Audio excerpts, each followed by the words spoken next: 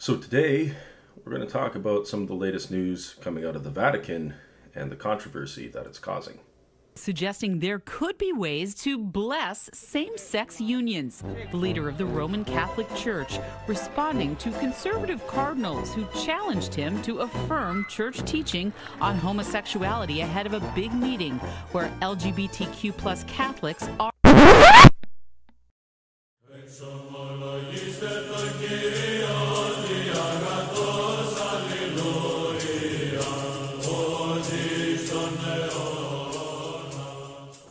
Hello everyone and God bless. This is Father Mikhail with another, or Father Michael, whichever is easier, with another episode of Living Orthodox. So a quick update, we're getting closer and closer to moving day, which is October 27th for us. We'll be out of this house. I'm starting to empty the bookcase behind me.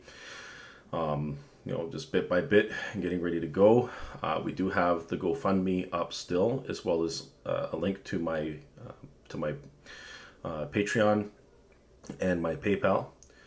So if anyone wants to donate and they don't necessarily want to go through GoFundMe, or if they want to maybe do ongoing support for this channel, there's the Patreon option. Patreon donations, to be very clear, go towards things like the equipment that I've been using to upgrade my videos, such as an adapter that has allowed me to connect a better quality mic to the phone, and of course a tripod and ring light, which has allowed me to improve the lighting and the video quality. So further quality improvements, as well as materials for research for videos, will also be purchased with Patreon donations. So that said, we do need help still. We're getting there. There's lots of expenses that go into selling a house and buying one and moving.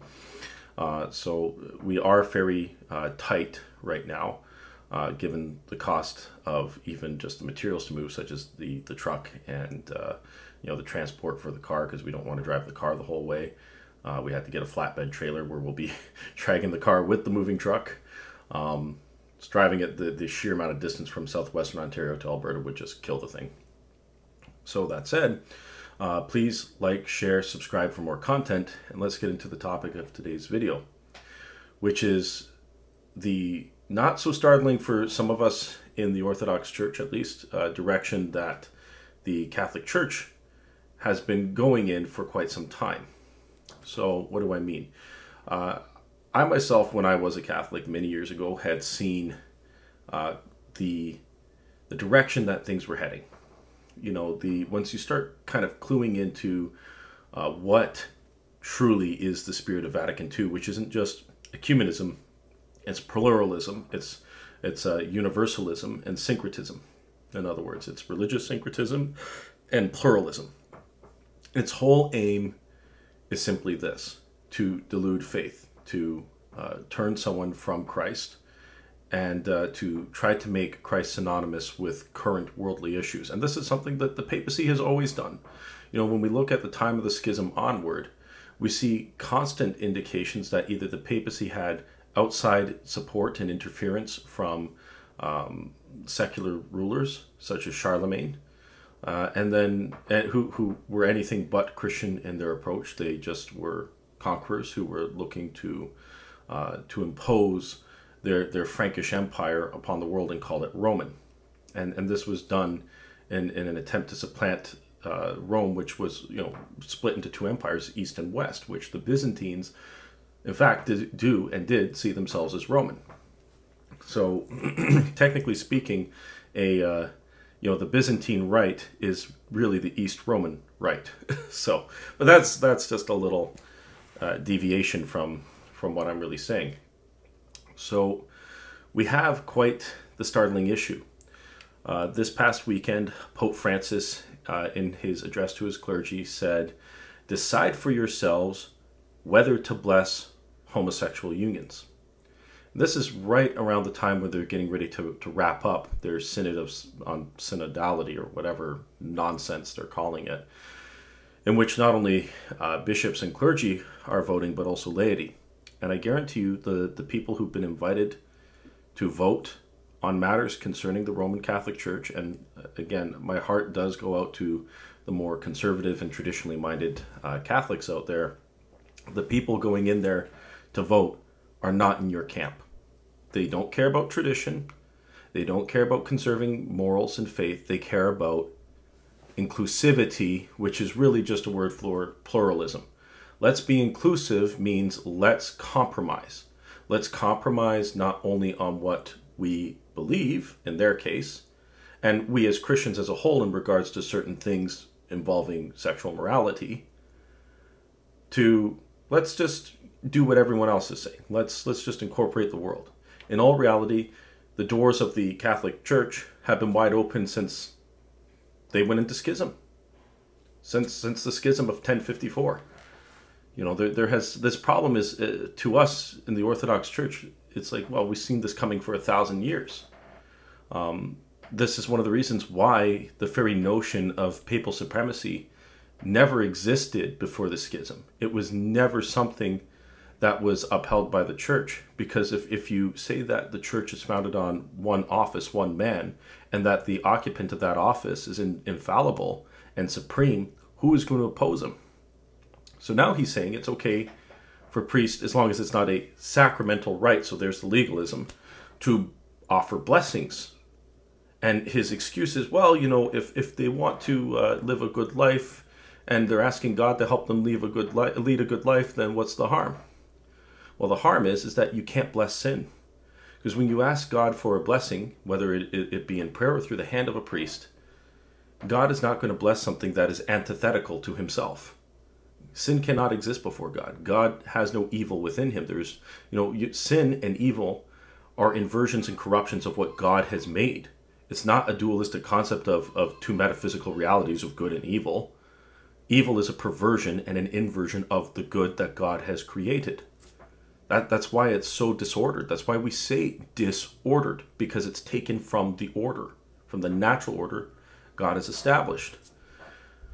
But, I saw this years ago, and actually just on the eve of my conversion, or my process of converting to Orthodoxy, as some of you would know if you've listened to my talk with Jay Dyer, or even some portions of my life that I've shared, I had a regrettable confrontation with a famous Jesuit by the name of Father James Martin. And many of you who are ex-Catholics, or maybe even current Catholics and watching this looking for answers or wondering what we Orthodox are making of this, again, my heart goes out to you. I am so sorry that this is something that is most certainly going to be shaking you up, and maybe even shaking the faith of those who aren't as strong in their convictions that Christ is Lord. And that there is a church. The thing is that there is one church, and that church I truly believe, and I will say, is the Orthodox Church. And we see this in, we do see that there are, of course, people who are in error in the Orthodox Church. There are bishops who are in error. There are priests who are in error. But you don't see it poisoning the whole structure of the church like it can in the Catholic Church. There's no one who can just change the liturgy overnight and say, you know what, away with the icons, away with the iconostases, no more facing east. That can't happen in Orthodoxy. It's decentralized structure makes it extremely difficult, if not impossible, to subvert. And so this is why you don't see the mass subversion. This is why you don't see massive changes to church dogma and doctrine. When you hear Catholics arguing about divorce and remarriage or the use of contraception, they're taking particular instances in individual cases which have become public. And of course, you'll get a group of priests to go, oh yeah, I guess that's okay to do. And they'll do something that they shouldn't. That doesn't mean that's actually what the church teaches. Whereas those of us who say, no, this is actually what the church teaches, they'll actually ignore what we're trying to say, even though they can go out there and see it for themselves. Jay Dyer has a lot of talks that kind of cover these themes, and you should definitely go check out his channel if you haven't. I'm not sure there's a single person who watches my channel who hasn't always already, or has always watched his too. But watch him and David Erhan. They've got a lot of good things in regards to this. And in regards to Catholicism. Jay did do a stream yesterday about the issue with what Pope Francis said and with all its implications, and he did do some debates, and I think it would be very interesting for anyone who hasn't seen that to go and give it a watch and a listen. It's very telling. But coming back to it, to my encounter with Father James Martin. So many years ago, back in well, I mean, I say many years ago. It seems like a long time ago.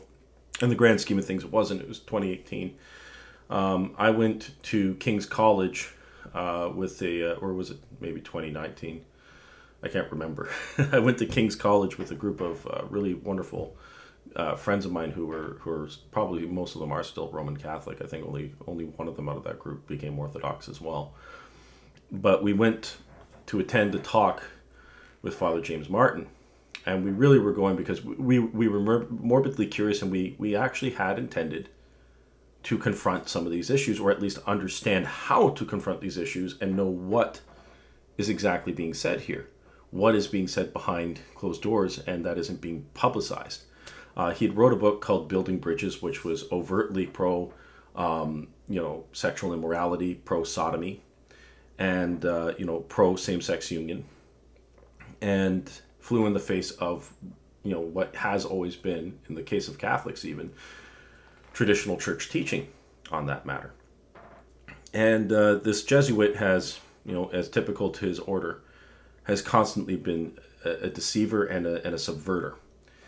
And he proudly touted the fact in this live stream conference that he gave at King's College here in London, Ontario, how the Pope had given him his blessing for his apostolate, which is his personal ministry, how the Pope, was supporting him with his work, and he had no problem waving that in all of our faces.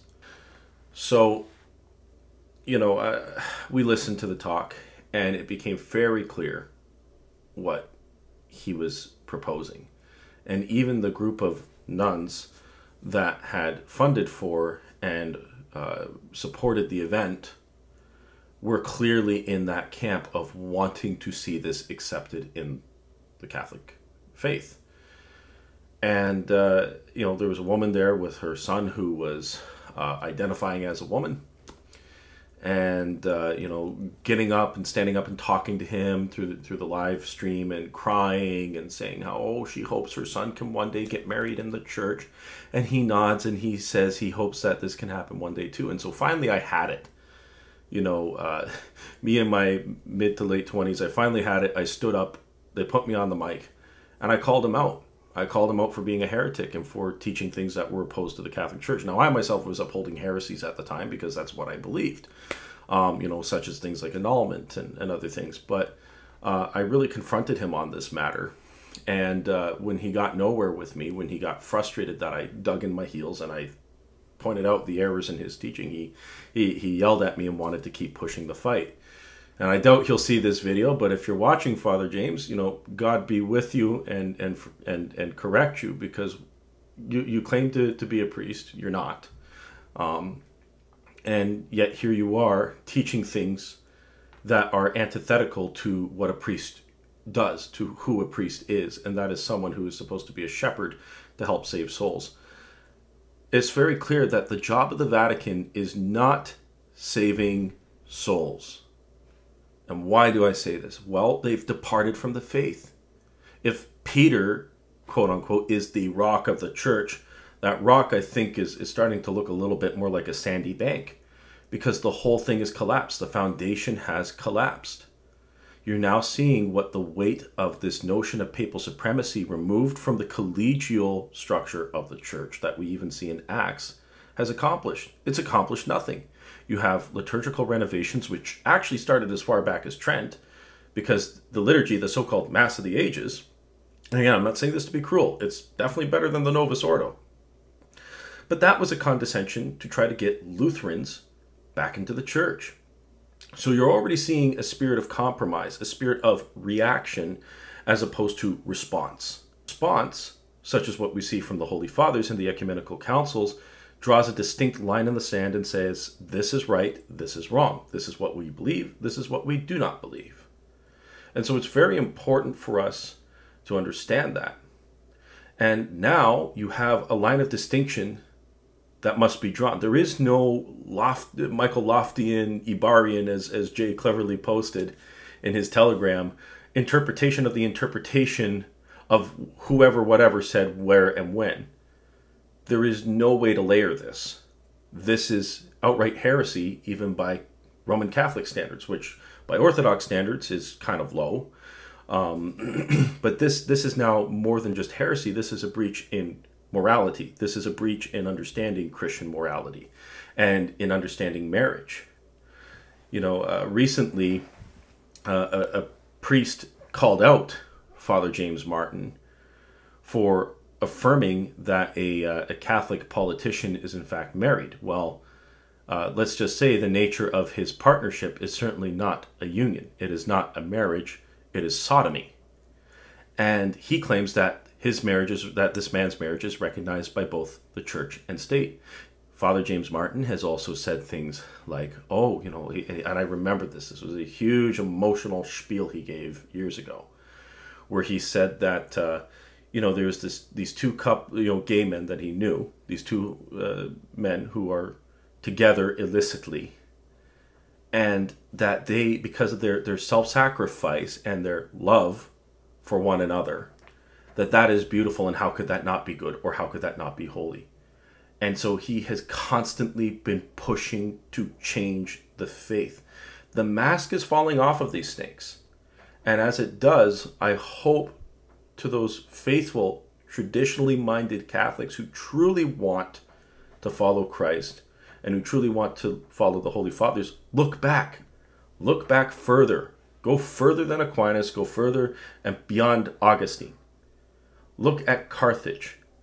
Look at what the councils say. Look at the canons of the 5th, 6th Ecumenical Council. In relation to Carthage, Canon 2, this also disproves the notion of papal supremacy, because if papal supremacy existed, Pope Stephen would not have been overruled, and the canons of the Council of Carthage would not have been elevated to universal status in the 5th, 6th Ecumenical Council in its second canon. We have to look at what's happening here. The devil is, yes, attacking the Catholics, not because they're right, but because they have the largest concentration of what God values most. All of you. God desires the salvation of every single person. And even if you're going to come close to following in the right direction, even if you're off by a mile, the devil doesn't care. He will do everything he can to push you further away. So what does this do? This affirms errors in those who hold these views and these errors, and they go, oh, the Pope said it. I don't have to change. I don't have to repent.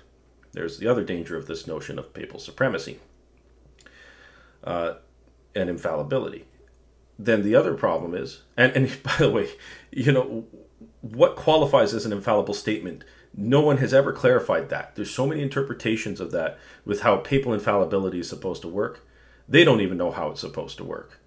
Some will say only when he speaks ex cathedra. Well, if he's always the Pope, isn't he technically always speaking from the chair or office of the Pope?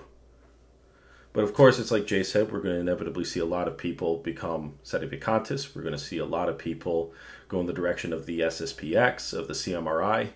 And that's not necessarily it either. That's just another form of Protestantism. You got to look to where the synaxis of the bishops are. So look at why. Ask yourself why, out of the 5 ancient sees, did only one patriarch defect, and that's the Pope of Rome. Jerusalem, Antioch, Constantinople, Alexandria, Rome. One defects. Remember what the Lord says. There is safety in a multitude of wise counselors. Where 2 or 3 or more are gathered in my name, I am with them. He hasn't been with the Catholics for a long time. They haven't been gathering in anyone's name other than who they call Peter. But even then, who they call Peter is just a simulacrum. It's not real. This notion of papal supremacy isn't real. And furthermore, we don't have this legalistic understanding that, well, because someone can trace their succession back to the apostles, that it means they have apostolic succession. It doesn't work that way. We even see this in Revelations when the Lord removes the lampstand of one of the churches who fell into apostasy and error. He removes it. So I think it's safe to say the lampstand of the Romans has been out for quite some time. Could they return to the Orthodox faith? Yes. Will they? No. And whatever Patriarch Bartholomew and Pope Francis are planning in 2025, this just proves how bad it is. And that if truly Constantinople is going to look to rejoin with Rome, they've departed from the Orthodox faith and they've lost their apostolic grace, their apostolic succession. So I say to the Greeks who are watching this, you might need to decide when do you need to get out of Dodge? You have to ask yourself, where's the stable footing? You have to pray for them. You got to pray for the people you're with. Don't just abandon your communities right away, but don't be surprised when certain things happen, when certain things fall through. The Catholics kept thinking, no, the Pope will never do this. He will never bless marriages. He will never compromise the faith. He will never say this. He will never say that. And then he inevitably does. And then someone comes out with some form of coping mechanism to try to explain how what he said isn't really what he said and that he meant something different. But yet, you could ask the Pope and he will just probably say, no, I meant what I said. I know when, there's no sideways interpretation for what I'm saying to you guys. I'm saying exactly what I think and exactly what I'm observing. And what I see is just more proof that the unchanged church, the church that has stayed faithful to her spouse, to the teachings of the apostles, to the canons of the councils, is the Orthodox Church. It is the Eastern Orthodox Church. The Orientals fell into schism over 1600 years ago. And the Papists followed not long after, in the grand scheme of things.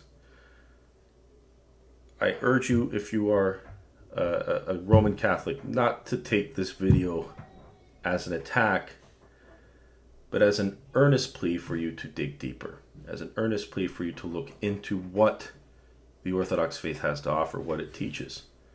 There's a big difference in how we see ecclesiology. Yes, the Roman Catholics say we're a valid church with a valid priesthood and a valid Eucharist. We just lack one thing, the Pope. Well, you just said we have the priesthood. We have Christ because we have the Eucharist. How can we lack anything? If you have Christ, you can't lack a single thing.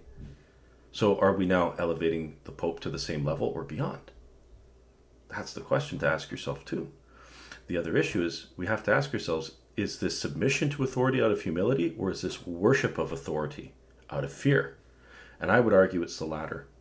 The biggest hang-up I've often heard from Catholics who first start converting to Orthodoxy is their fear of damnation for, quote-unquote, leaving the bark of Peter. Utter nonsense. Utter nonsense. There's no foundation for that in Scripture. There's no foundation for that in the writings of any of the Holy Fathers of the early Church. None of it. None. Saying that, Rome was this apostolic see that had primacy of honor, that's true. But you know what? Judas was an apostle, and we know how his story ends. And now the Pope has hung himself on his own statements. And we'll see what happens. I anticipate that many of you who may not be Orthodox yet are considering Orthodoxy. And again, this isn't to get on a pulpit and laugh and say, ha, we're right, you're wrong. But it's looking at the facts. And, again, we have our problems in Orthodoxy too. Patriarch Kirill says things that I don't always agree with.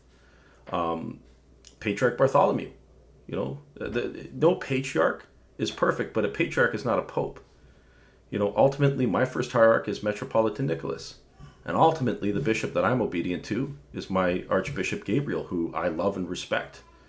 He's an incredible bishop, and if you're in Canada and in ROCOR, or considering joining ROCOR, he alone is a really good reason to consider. He's a great bishop, and he constantly is working hard to try to build up his communities and to support his people, and he supports his priest. He does everything he can to provide us with the moral support that we need to carry out our ministries, to do our obediences, which we've been called to do. So again, the devil is definitely at work here. He wants to take you away from Christ. He wants you to doubt your faith in him, that there is such thing as a church, or he wants you to stay unrepentant and impassioned in your sins. So, if this is something you struggle with, reach out to a good priest who's going to help you. Pray. Get help. If you're someone who is struggling with their faith now, we've all been there.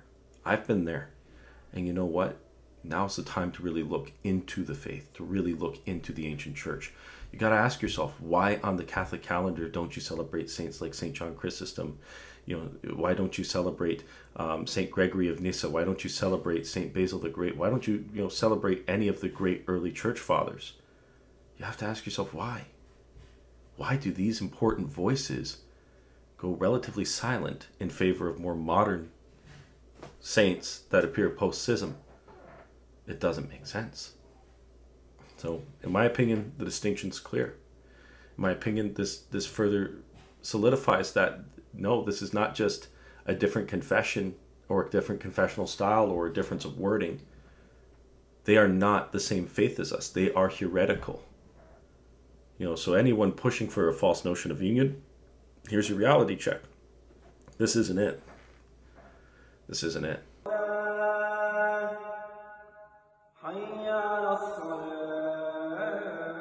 Shame on you, Father. You're a heretic. You're a heretic. Stick to what is true. Stick with the church. Yes, read the Gospels, read the New Testament. Absolutely. A really good book, if you want to start learning what we believe, is the Longer and Shorter Catechism of Metropolitan Philaret of Moscow, who's a saint, Saint Philaret, Metropolitan of Moscow. There's a really good book by Subdeacon Nectarius, or at least edited and compiled by him, available through Uncut Mountain Press, which is on the life of Metropolitan Philaret of New York, who was one of our first hierarchs in the ROCOR, and who spoke boldly against the heresy of ecumenism. Another great book would be an appraisal of the ecclesiastical renovation of Vatican II by Father Peter Heers. That's a really good examination, from an Orthodox lens, from an Orthodox perspective, of what happened in Vatican II, because like the thumbnail's implying, this is the spirit of Vatican II. Now, it's not to say that the spirit of Vatican II was always, a Skittles agenda, but that it has always been the intention to open up the structure of the papal church, of the papist church, to allow the spirit of the age, the spirit of the world, to come in. That's what the thumbnail is implying. And we see Father James Martin, from his pose at the Metallica concert, carrying on like that. This says everything. There is conduct that we priests are supposed to have outside of church, outside of services. That's not it. And ultimately we see now, through the actions and words of Pope Francis, that the Catholic Church is definitely not the church that Christ established. This is a departure from faith. This is a departure from the love of God and the fear of God. And this is instead acquiescing to a love of the world. May God be with us all. If you are a Catholic, I honestly, like I said, forgive me if this seems harsh. I'm praying for you. I really hope that God brings you into the church that he established and that you have peace. And if you need time, then just take your time. Don't rush. But don't wait too long either. The proof is already out there. It's just a matter of being able to accept it. And you know what? Again, if you're a Catholic, this doesn't mean that you're guilty by association. But it means it's time to get off a burning ship and jump onto the Ark of Salvation itself. God be with you all. God bless you. Thank you for tuning in and watching, and have a wonderful evening.